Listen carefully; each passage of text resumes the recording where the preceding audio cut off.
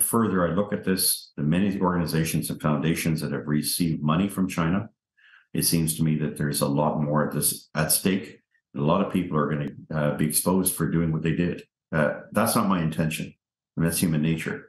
But if at the end of the day it comes to the compromise of my nation, no one has the right to betray that.